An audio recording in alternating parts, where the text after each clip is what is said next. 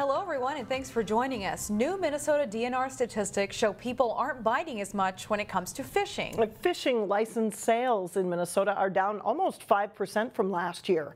According to the DNR, that is a significant decline. Eric Nelson joins us live from Eagle Lake in Maple Grove with more. Hi, Eric.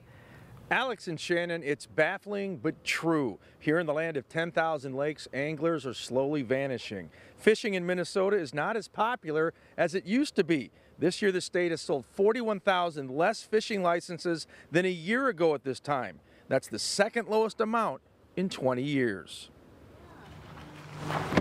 On a sun-baked day at Fish Lake, Ian Landers and Pierce Holmgren paddled their kayaks in pursuit of fish. For native Minnesotans, fishing's kind of a way of life. It's what we do. Despite this pristine setting, these Maple Grove teenagers are part of a shrinking group. There are a lot more choices now. Fishing as a hobby is trending down. Some people, especially kids, are just too busy to fish. In the summer, it used to be sort of the rite of passage. You just go hop on your bike and go to the lake and go fishing.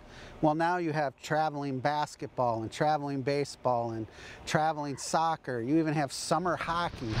Tom Knisely of the Three Rivers Park District has some ideas on why more people aren't getting hooked on fishing. Fishing has become so sophisticated now that it can be a little overwhelming for a novice.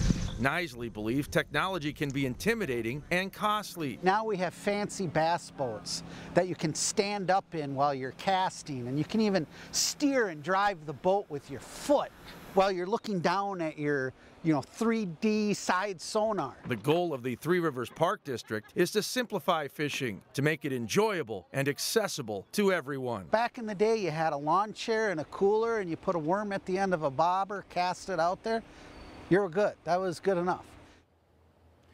Now, the mantra of the Three Rivers Park District is to provide facilities and opportunity for people who want to fish. And they do this with boat ramps, fishing piers, and boat rentals. By the way, Knisely says some of the best fishing is right here, smack dab in the middle of the Twin Cities metro area. Reporting live in Maple Grove, I'm Eric Nelson, CCX News. All right, interesting story. Thanks, Eric.